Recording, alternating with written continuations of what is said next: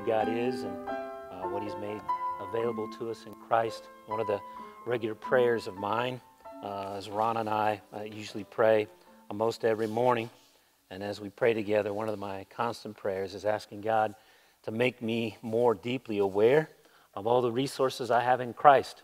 Those who believe on Him have been united to Him, and so the faith, the strength, the wisdom that is ours in Christ, that I might draw on it, might live into it, might delight in it. So may we know that so that we can trust Him and walk with Him. Well, I just want to welcome you to EBC. We're so glad that you're joining in today, whether you're regular here or whether you're a first-timer that you're sitting in, whether you're by yourself or you're with a group that's sitting to watch together. So we say this often here, we exist as a church to honor God and to love people into a growing relationship with Jesus Christ. That mission statement, that sense of purpose is going to be important this morning because we're going to be talking about the church and what the purpose of the church is. Over this year, as many of you know, we've been working through a series that's focused on what the Bible teaches about important things, or what the main lines of biblical teaching is that should guide our understanding of ourselves and the way we are as the people of God, how we function, what our purpose is. And those are called doctrines, the teachings of the Scripture that we synthesize from what God has said in the Word of God. And so these things should drive and shape the lives of those who follow Christ. So we need those teachings to understand who God is, who we are, and what we should be up to in the world. And so we've called this series Following the Map because as we look at the teaching of Scripture, it lays out a way of life. It lays out the way we should think about God, the way we should think about ourselves, the way we should think about our neighbors, and how we should live in relationship to each other. So on this map, we've been looking at a number of things. We've worked through a number of the teachings that have to do with the nature of a life and relationship with God. And today, we're going to continue our discussion about the church. The term that's from the history of the study of doctrine that's referred to the study of the church is called ecclesiology. We mentioned that last week. Ecclesia is the Greek term that's picked up there that's transliterated in ecclesiology and simply means the church. And logos, the last part, ology, has to do with a discourse or an account of the church. So last week we started by trying to define the idea of what a church is. And so as we talked about that, we needed to define what a church is before we can talk about what a church does. And as we looked at our last week, we found out a number of things. And if you see on the right of your screen here, we found that the church is redeemed humanity, those who have come to a belief in Jesus Christ, believe that He is the Lord, that He is God, that His death was for them, that He died in their place to take what was rightfully theirs on Him so that what was rightfully ours could be forgiven us. So He took the punishment that we deserved, and He gained for us the life that we could not win. And when we put our trust in Him and we're united to Him by faith, that becomes ours. So we enter into the benefits of His death and the benefits of His resurrection. And so we come under His benevolent rule and care. And so, but the thing that's crucial here, it's redeemed humanity that is in a particular period of God's development of His purposes on the earth. And so that period is the time in between Christ's ascension, His going back to heaven, and His coming return. That period of time is where the church exists, the unique people of God in that period of time. And we could talk about the people of God through the ages, the people who've been rightly related to God by faith, believing on what they knew of Him to be true. But here we're talking about a group of people that are on the earth during this period of time in God's salvation purposes. And what we found out about this group of people is that it's made up of Jews and Gentiles who equally experience the inauguration or down payment or beginning of the new covenant blessings that are promised in the Old Testament that are associated with the Messiah, Jesus, His end-time kingdom. And those were forgiveness and cleansing, the law inscribed on our heart by the work of the Holy Spirit, resurrection life, so that everywhere a knowledge of God is made known to those who believe on Him. Now, it's inaugurated, those new covenant blessings, because they won't be fulfilled until what we've called the Zionic era, when Christ returns and he establishes his kingdom and the new heavens and new earth. But that beginning has happened here, but not in its completion. So it's an inauguration. It's a down payment on what's yet to come. And second, that all of those enter into these blessings when they believe on Christ and are united with Christ and one another by the Spirit. So we looked at Galatians 3 for that. And then thirdly, they express this change by holiness toward God and love toward one another, a love that embraces their equality before God as well as all of their human, ethnic, cultural, and national differences that do not stand contrary to their identity as followers of Christ. So in this new people, even though we all have equal access to God, we all have equal resources from God to live out our life, and that we have no difference in value before God, that doesn't mean that you don't find difference within the body of Christ. There's males and females. There's people of different education levels and different ethnicities and different backgrounds. Well, God wants to redeem all of that. He wants to let the multifaceted character of humanity and its richness, righted and at peace with one another, to be brought into the family of God. So it's a unity, but it's not a uniformity. It's a oneness in commitment to the Messiah. It's a oneness in sense of participating in the benefits of knowing Jesus, but there's a diversity in terms of the expression of our humanity. And then fourthly, the outward signs of participation by faith in Christ as in the new covenant blessings is baptism, right? So Jesus says, wherever you go, you teach what I taught, and you baptize the followers of me, those who believe in me, in the name of the Father and the Son and the Holy Spirit. And if you are participating in the new covenant by belief in me, then you will take communion, because the body of Christ is celebrated in the bread of communion, and the blood of Christ signifying his full giving of himself for us. And we celebrate that. It reminds us of this new covenant that Christ inaugurated and allows us to enter into by faith. We also found about this church that we could speak about it as the universal church, in the sense that it's made up of everyone, past, present, and future, from every place on the globe who believes in Christ during the time between Christ's ascension and return. So it's universal in that sense, but it's also local in the sense that those who are believers in Christ live out their life with Christ attached to local groups of believers. So you'll read in the New Testament, Christ will talk about, I will build my church in Matthew, right? Speaking of the fact that all those during this period of time, from Christ's ascension to Christ's return, that Christ will build that church, that it will not fail, that it will move forward, and the gates of hell will not prevail against it. But everywhere we read in the New Testament, everyone who is a part of the church, who's rightly related to God by faith in Jesus Christ, is also a member of a church. So the way they live out their relationship as the church is they live it out in local groups of believers. These are groups all over the world. They regularly gather in Christ's name to officially affirm and oversee one another's membership in Jesus. And they gather together under qualified leaders so that they can have gospel preaching and gospel ordinances, the communion and baptism, administered.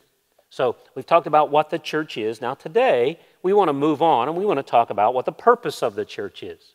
So what is the church for? Right?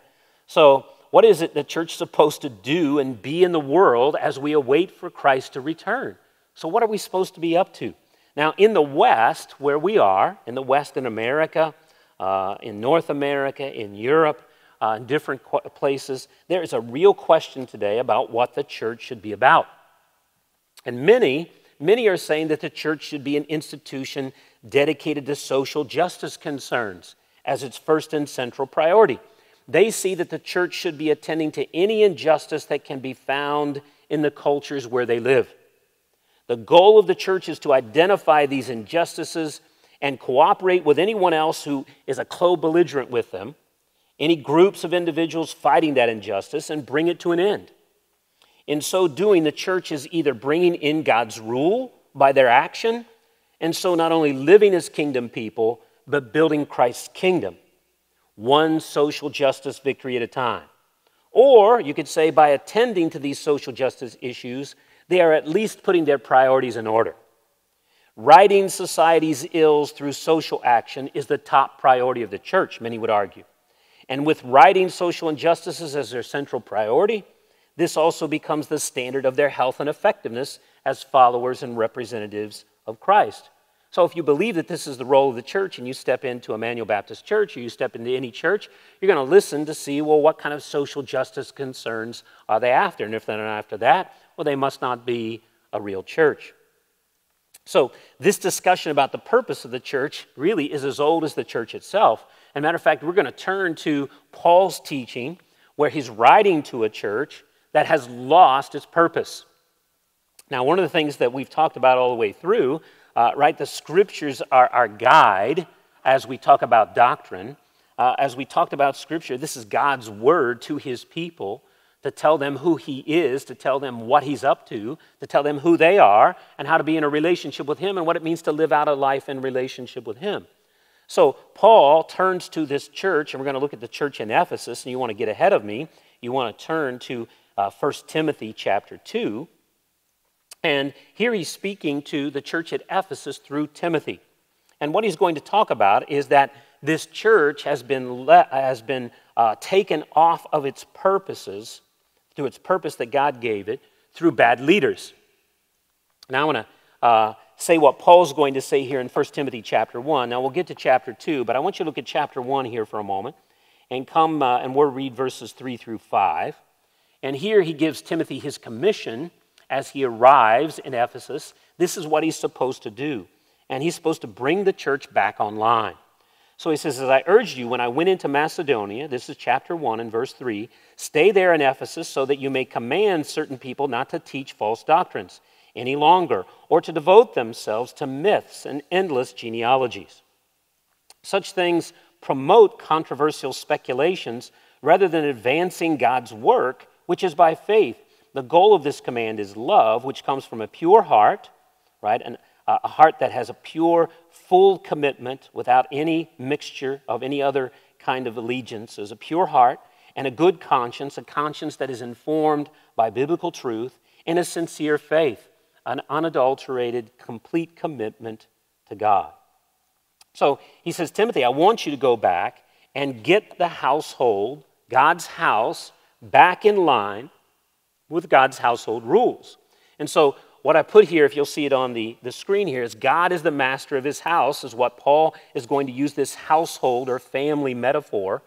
So God is the master of his house, his family, and it is God's household rules that should set the direction for his family. So when it says, Timothy, you're there to promote God's work, the term that is used there is the term oikonomia. It's the term where we get our English term economy from, right? A set of rules that order and govern people's activities. So here an oikonomia is literally oikos, house, nomos, the rules that govern the oikos. And so to get at God's household rules, Timothy, you need to promote what God wants the people of God to do and to be.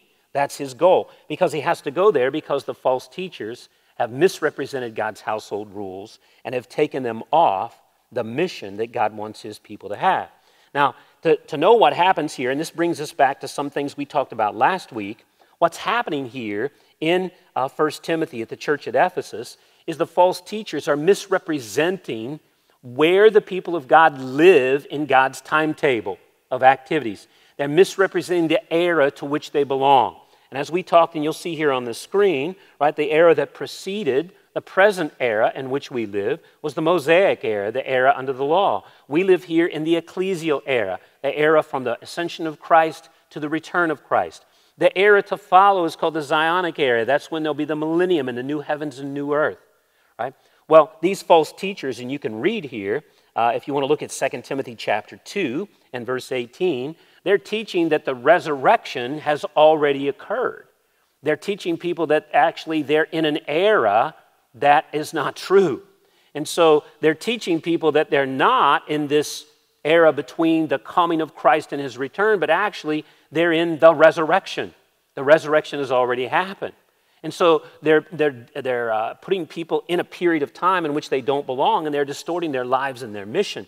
And Paul wants to come back and say, no, you're not in that era at all. You're right here. You're in this overlap of the ages where the new covenant blessings have been inaugurated. You've believed on Jesus the King. You've been brought underneath his benevolent rule, but yet you've not been fully conformed to his image. So there's an overlap of the ages. Yes, you are a follower of Christ. Yes, you do have the Holy Spirit. Yes, you have been transformed, but you're not there yet. So you're free from the power of sin, but you're not free from its presence. And so you're in a particular era that's before Christ will right all things, before he will transform everything. And you need to know where you are in the biblical storyline, or you will get life messed up. So this church, because of thinking that it's in the wrong era of God's redemptive program, has gotten people confused. And Paul says they've shipwrecked people's faith. They've misdirected the church in terms of its purpose and mission and identity. Now, so let's come and let's read our passage here. We're in 1 Timothy chapter 2. I want you to read this with me here. And then we want to break it down. And Paul, the very first thing after chapter 1 is where he reminds Timothy of the commission. And he prepares Timothy for a difficult task because some leaders have already been disciplined. You'll see that in chapter 1, 18 to 20. So they've already had to defrock, to set aside some leaders within the church who've been teaching wrongly. So Timothy has to go into a set of house churches. You can see this in chapter 2, verse 8, and different house churches. And he's going there with people who have bought into this false teaching, who they themselves are happy with their teachers. They're not asking for Timothy to show up, but the apostle is sending Timothy to clean house.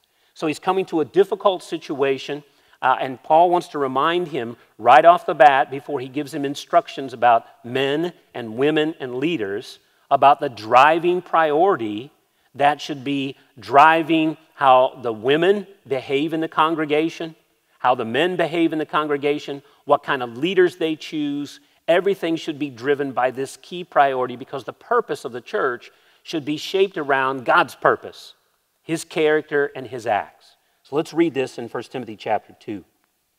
I urge you then, first of all, that petitions, prayers, intercessions, and thanksgiving be made for all people, for kings and all those in authority, that we may live peaceful and quiet lives in all godliness and holiness. This is good and pleases God our Savior, who wants all people to be saved and to come to a knowledge of the truth. For there is one God and one mediator between God and mankind, the man Christ Jesus, who gave himself as a ransom for all people. This has now been witnessed to at the proper time. And for this purpose I was appointed a herald and an apostle. I am telling you the truth. I am not lying, and a true and faithful teacher of the Gentiles. May the Lord add his blessing to the reading of his word. Now, so let's talk here a little bit as far as what Paul wants to say is the priority of the church. What should it be gathered and focused around when the church gathers together, and as the church plans its programs, as the church evaluates itself as to how it's doing? What should be the purpose that is shaping their direction, guiding their evaluation? Now, I want you to notice here, as we begin this passage, he begins right off with a command. I urge then, first of all, that petitions, prayers, intercessions, and thanksgivings be made for all people. Okay, so the first command here, I urge that prayers, intercessions, and thanksgivings be made for all. Okay? Now I'm going to prepare you here. I'm going to take a view of this that I think the passage definitely calls for, but it's not the way this passage is usually read. Usually, when you come to this passage, people turn to it and they're only interested in it at kind of civic moments like 4th of July or those kinds of moments where it's a command to pray for kings and those who are in authority. And some people read it as saying, well, we're praying for kings and those who are in authority so that they might leave us alone to live a quiet and peaceful life, right? So maybe in California today, there's a lot of Christians who are praying, right, that Gavin Newsom, their governor, would leave them alone so that they could live a quiet and peaceful life. Well, some people have taken that. Like the point of this is that Paul is encouraging the church to be praying for authorities so that the church might be left alone to do its evangelistic work, right? Well, number one, I don't find any other prayers like this in Paul. As a matter of fact, I find in Paul everywhere that he assumes that everyone, if you read this in 2 Timothy chapter 2, everyone who lives godly in Christ Jesus will suffer persecution. One of the things that's a given about the Christian life is that we will know strife and difficulty from the outside world because we are a little outpost of the king who's yet to come back and establish his kingdom. We're little outposts of the king in a world that's hostile to him. And so Jesus was the one who told us, right, that if you follow me, you're going to become like me, and if you become like me, you're going to be treated like I was. Well, Jesus said you're going to be hated like I was hated. Right? Just read about it in Matthew chapter 10. So I don't think Paul here is praying at all for leaders so that they might be left alone. I think he's doing something very different here. And so if you look at the screen here, a couple I've written here a little bit in detail because this is so different from the way it's often presented. But this command of Paul's is a figure of speech. If you want to know what the figure of speech is, it's called a pleonasm. It's where you take a bunch of synonyms and you pile them all up together to make a major point. And so what he does here is these synonyms of prayer are piled up here to emphasize that the church should be a group of people marked by a loving submission to God's will and a life lived in dependence upon God. Prayer is the posture of submission and dependence. So it is about prayer. He actually is commanding them to pray, but it's much more than just prayer that he's talking about. He's using prayer to stand for a life fully submitted to God's will and dependent upon him. This is the same kind of thing that Jesus does when he goes to the temple. If you remember this, in the cleansing of the temple, when he gets so aggravated and he sees these people ripping off people, making money off of the poor and the desperate there at the steps of the Temple Mount, and they're charging exorbitant prices, and Jesus walks up and says, "This is my Father's house. It was meant to be a house of prayer, and now you've made it a den of thieves," right? And when he says a house of prayer, if you look at everything that happened in the temple, if you were just looking at prayers just as a description of talking with God, well, there was a lot more than happened at the temple than prayer. When he says a house of prayer, so that there were sacrifices, there was all kinds of things happening at the temple, but prayer stood for this should be a house that is submitted to the Father's will and promoting his purposes, dependent upon him. That should be the posture of the people, not people who are trying to use God to fleece other people in his name. And so here, Paul's using that same sort of expression, so he's commending prayer to happen, but it's the posture of prayer that he's really commending. People are submitted to God. And as we go on to verses 3 through 7, Paul makes it clear what he wants to emphasize is that the church should be driven by God's heart for the rescue and reclamation of all types of people. Right? He will make clear throughout the letter of 1 Timothy that this means not only that they proclaim the good news of what Christ has done for unbelievers, but that they also reflect God's saving purpose in their inner life within their church body. They are to proclaim the gospel and embody its life-changing impact. Right? So the church is to be a witness by virtue of its inner life of what God does when he saves people, and they're to be people who are proclaiming it. That's to be their utter desire. Because why? That's God's heart, and he's going to make it clear. He grounds this whole command in the fact that God's a Savior who desires everyone to come and know the truth. Right? So prayer here is put for a posture of submission to God, God's will, and complete dependence upon him. Well, that posture should be the heartbeat of the church for God's purposes of salvation to go forward. And so he expands here on this. He elaborates on the purpose in this opening couple verses here. And he wants to say here that a couple things, that this should be the priority, that a submission to God and his purposes should be the absolute priority of the church. And so he says it right off the bat. First of all then, right? The very first thing that when a church comes together, when EBC comes together, we should be making sure that we're on mission with God. And God's heart is that everybody come to know Christ. And that should be our drive. That's one of the key things that we should be evaluating, what we preach about, what we teach in our classes, how we're talking to our own children, right? How we're praying for our neighbors, how we're engaging in our city and with our colleagues at work. So that idea here, it should be first of all the priority, not the first in a set of things to do, but the first priority that shapes everything else that we do. So you see that in the bottom, something that drives the life of the people of God. And then he goes on to say, well, what scope should this be? The scope should be all people. And he emphasized it here. He said, more for all people and for kings and all those in authority. And what I think Paul's trying to emphasize here is that these prayers that we're giving, that we're submitted to God, we're following Him, we're yearning for His saving purposes to be fulfilled in us and through us. And so we're praying in every possible way for God to enable us to be His people and to represent Him in the world. So we're praying in every possible way for that to happen. And then, but who do we have as the object of our prayers? And who do we look for reaching? Well, not some select group, not a particular class of people, not a particular ethnicity, not somebody in a particular socioeconomic, no, all people. Because God desires it all people. And that even includes the people who seem like the most unlikely to be reached, or the ones that would be out of the reach of the church, the people who seem to be ruling and reigning in the world in which we live. So it's comprehensive, because the kings in authority are a subset of all people. But he wants to emphasize that this saving work that God's interested in extends to them. So these are prayers not just that rulers would rule wisely.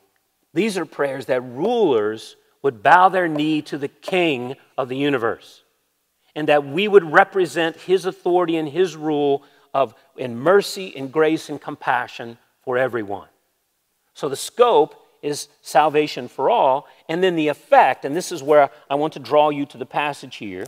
Look in chapter 2, verse 2, that, in order that we may live peaceful and quiet lives in all godliness and holiness. Okay?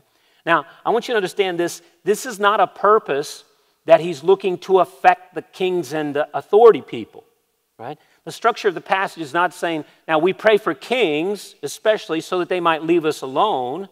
No, this purpose clause is that the church itself might be affected by this purpose so that we become these kinds of people.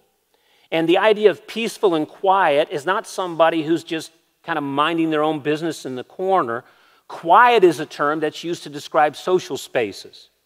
And quiet is the idea that if I'm in the classroom and I have students and myself as the teacher, we occupy different social spaces. The students occupy the social space of a student. I occupy the social space of a teacher.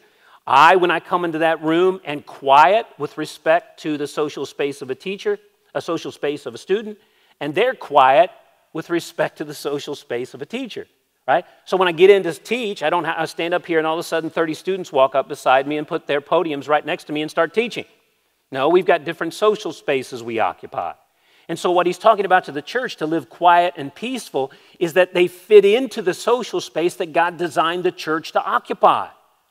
And the social space for the church is to be the redemptive agents in the world. They're the people that are on mission with God, proclaiming what Christ has done, what He is doing, and what He will do, the gospel.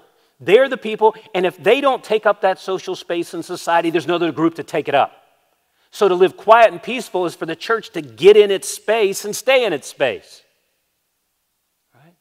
So if I'm in the classroom and somebody steps out of their space and tries to be the teacher, I say, excuse me, you're not the teacher, get back in your space as a student. Now, I don't say it that way, but they need to be quiet with respect to a teacher, and I need to be quiet with respect to the student. If I walk into the room and I just sit at the back of the room and nobody gets up in front to teach, and I'm sitting there and the students are looking around going, well, who's going to teach this class? And I said, well, I'm just going to be a student today.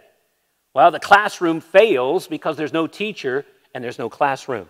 So here, the church, to live quiet and peaceful, because it goes on in all godliness and holiness, right? Godliness is a life shaped by God's priorities. And holiness is a person that's fully separated to God and His purposes, right? So this is a prayer that when we make God's purpose our purpose, it shapes us into the people of God that we're supposed to be in our moment in time.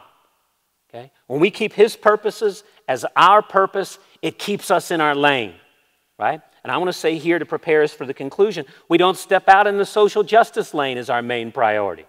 We don't step out in the entertainment lane as our main priority. Our main priority is to represent the gospel, to proclaim it, and to represent it by our inner life and how we relate to one another as believers, how we are as men and women in relationship to each other, how we behave as the people of God. So, he elaborates on that purpose as a top priority. Then, what I want you to notice here, he grounds the purpose, meaning he gives it its theological warrant, its theological support in verses 3 through 7, and he does it in a heavy way.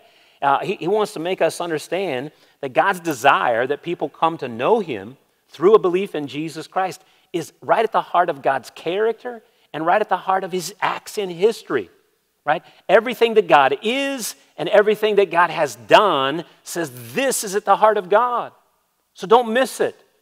So God's heart, he wants to see, and again, this you can see this all throughout Jesus' life, right? Remember Jesus' words and two of the key statements that get after his mission. Mark 10:45, the Son of Man did not come to be served, but to serve, and some of you remember, and to give his life what? A ransom for many, right? Luke 19:10, the Son of Man came to seek and to save that which is lost, okay? Then he passed on that commission to his church and said, now when I'm gone, right, I'm going to give you the Spirit and his gifts, and now take what I've taught you, and I want you to go throughout all the world and make disciples, right? So Paul is just reiterating in different terms what Jesus has said, but he wants to take us theologically there, and he does it in three separate ways. If you'll see here, verses 3 and 4.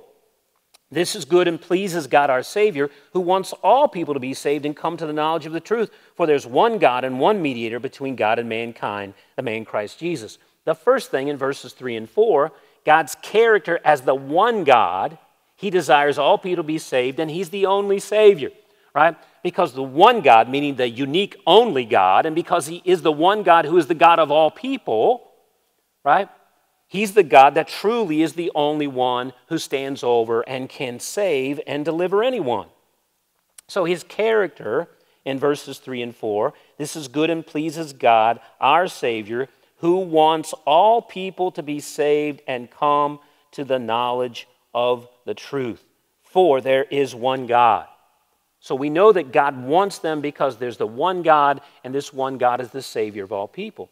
And then God demonstrated that character. He asserted his character, that he desires all people to come into a relationship with him, right? Well, how do we know that that's really God's character? How is that demonstrated by his acts in history? Well, Paul immediately then goes, well, to Christ. You just need to look at Jesus if you want to see what God's heart is. So, for there's one God and one mediator between God and mankind, the man Christ Jesus, who gave himself as a ransom for all people. This has now been witnessed to at the proper time. Now notice three things here. The deity of Christ demonstrates his death, reveals God's saving character. The one God, the unique one God, is also true of Jesus. He's the one God. Right?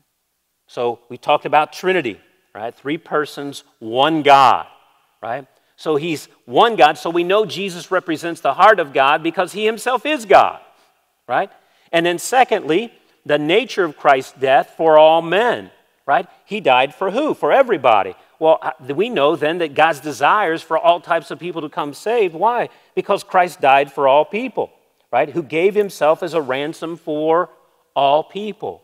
And then the timing of Christ's death demonstrates the truth of God's assertion that he desires all people to be saved, because it occurred at the proper time is the term that Paul uses. Another way to render that is to say at God's own right time, at the exact time that God appointed.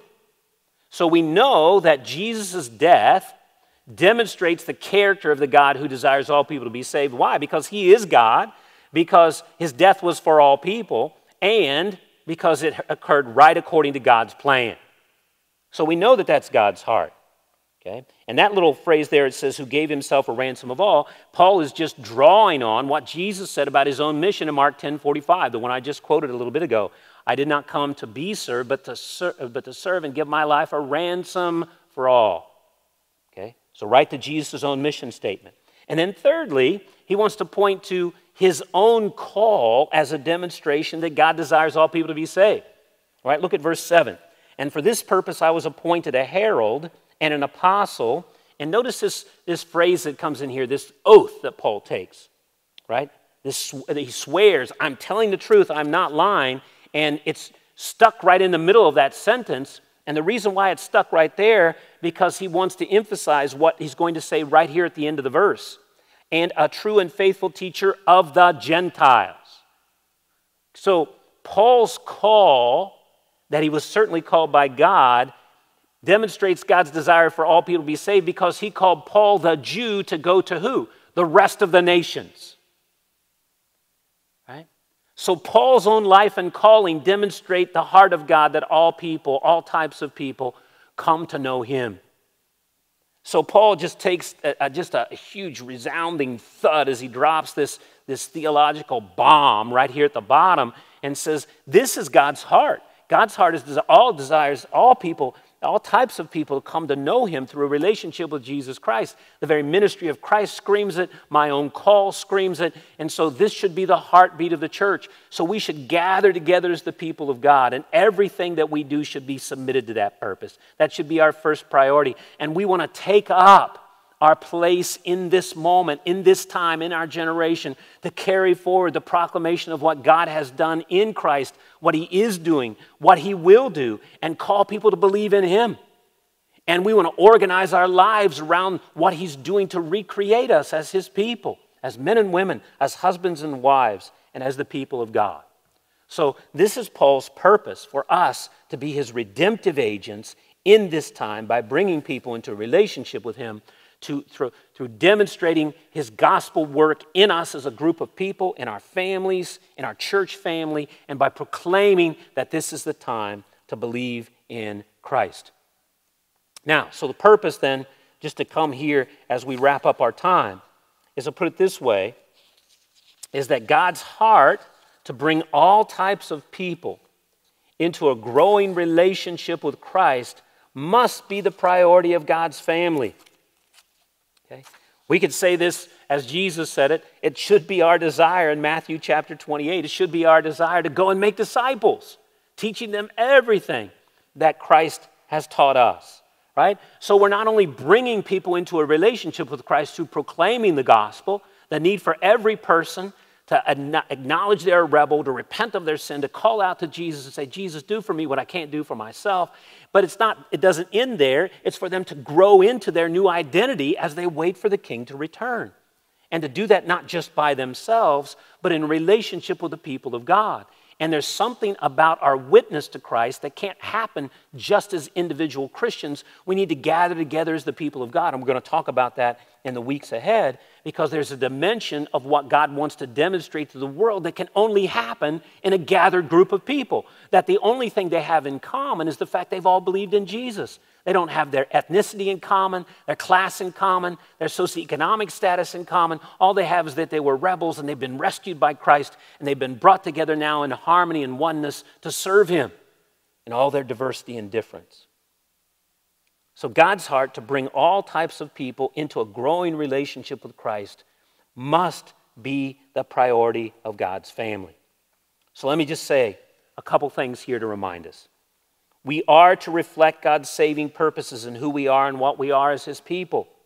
God's heart for the world to know his life in Christ by the Spirit must be the heart of God's people. We can't miss God's heart if we pay attention to his nature and his acts. He said, I desire all types of people to come into a saving relationship with me. And the ministry of Jesus Christ demonstrates it clearly. The call of the Apostle Paul demonstrates it clearly. You can't miss it. So church, stay focused. Stay in your lane. Okay? We're not a social movement. We're not as good as all the work that Samaritan Purse does. We're not Samaritan's Purse. Samaritan's Purse does a unique mission that is a narrow slice of what the church is and does. We're not a parachurch organization that focuses on a given group of people and says we're all about this subgroup of people. No, the church is a place that's open to everyone that God calls to himself. And Paul's going to go in Ephesians chapter 4 and says, I brought this unity together. Now it's your job to make it work. You don't get to choose just a select little group within it. You're to be the people of God. So we're to foster our identity and protect our mission as men and women and leaders in the church. Right? And as we're going to emphasize later on, it means too that the mission of the church right now is not a mission of nation making. In the millennium, when the king returns and establishes his kingdom, then everything will be redeemed, from the structures of society right down to the individuals that are ruled. But in this moment, the witness of the church conducts its witness from the upside down power of living shaped by a cross. We're people who bear the cross. We're the offscouring of the world. We're the scum of the earth. We're the people who identify with the crucified Messiah. We take his identity marker, the cross, and we carry it with us, representing him, because the crucified king came in humility and offered a way into the kingdom, a way out from his judgment. Now is the time to declare, is a time to come underneath his benevolent rule, because when the king returns, there will just be judgment. And when he returns, he will right all things. So for us at EBC, how are we doing? Is that our mission? Is that how you're evaluating the church when you come in? Is that what you're desiring to have happen? God, help us to be his people and have the same purpose and desire that he has in seeing people come to Christ and grow in Christ. Let's pray together. Dear Heavenly Father, we thank you for your mercies to us today. Lord, we are so grateful that you reached us, Lord. You saved us. Lord, you rescued us. Lord, we were rebels and we were running in the other direction. Lord, we were lost and we couldn't see. And Lord, we needed help. And somebody came and told us about you. Maybe it was a parent. Maybe it was a friend. Maybe it was a pastor. Maybe it was a Sunday school teacher. Lord, maybe it was a grandmother or a grandfather. Maybe it was an aunt or uncle. Lord, somebody, Lord, stayed on mission. And in their prayers and in their conversations, Lord, they were burdened for us. And Lord, they told us about what you had done, what Christ had done for us. And Lord, that's what drove them. That's why they taught their Sunday school. That's why they got on their knees for their grandkids. That's why they invited their neighbors to come to church. That's why they put their neighbors on their prayer list. That's why they were crying out for their sons and daughters to come to know Christ. Lord, forgive us in every way that we've lost a sense of our identity. We've stepped out of our lane and become something. Lord, we, as the people of God, we will step into injustices. You call us to love and to step into those, because you call us to step into the brokenness of our world. But the church is not going to right the world. The church is going to proclaim the need for the world to be righted with Christ. And when you come, you'll right the world. So Lord, may all of our compassion, may all of our engagement in culture serve your mission and not become our mission. And we pray this in the name of Christ. Amen.